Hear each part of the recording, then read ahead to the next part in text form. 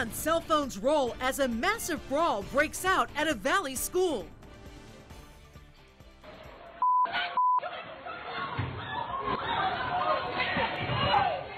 The shocking video shows several students at Chaparral High School punching, pulling hair, and even stomping on someone's head. The melee happened during school hours Friday, and you are not going to believe what started the whole thing. 13 Action News reporter Masa Saidi spoke with witnesses and friends. She's live with what sparked that fight. Masa.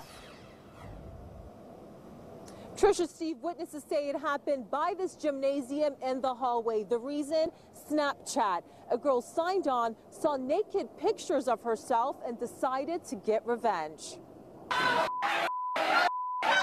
Girls in the back, girls on the floor. The cell phones rolling as multiple groups attack. This after students say one girl posted nude pictures of another.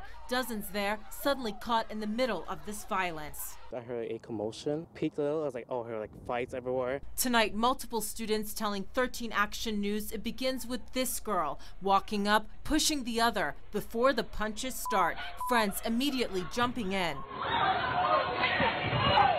The disturbing attack captured from several angles. Wearing boots, you can see one girl stomp the head of the other. Eventually, she gets up, fights back. The melee continues down the hall around the corner. Over a dozen seen taking part. We're told school officials were there, pulling kids off each other. What happens at your school when you're involved in a fight like this? You get called to the dean's office or might get suspended. Friends say no one was seriously injured, but school police cited several girls.